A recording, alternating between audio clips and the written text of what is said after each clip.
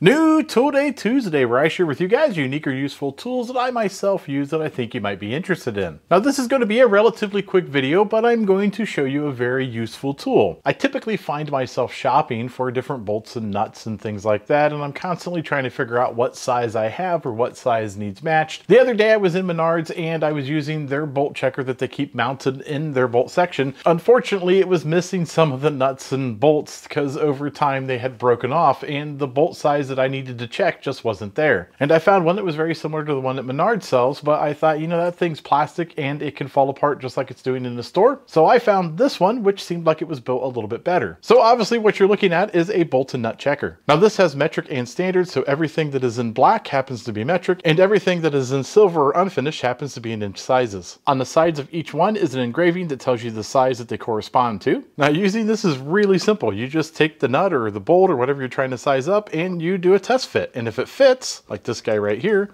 we know what size this nut corresponds to. And because one end is male and one end is female, you can take a bolt and check that as well. Now again, these things are made by all kinds of different manufacturers and they come in all different types of pricing brackets. Now this costs a little bit more than your average set. And again, I will put a link down below, but if you dig around a little bit, you can find these semi-relatively inexpensive. I suppose you could even make your own if you really wanted to. If you like these types of videos, don't forget to like and subscribe. Take a look at some of my other videos and at the very least, you might be entertained.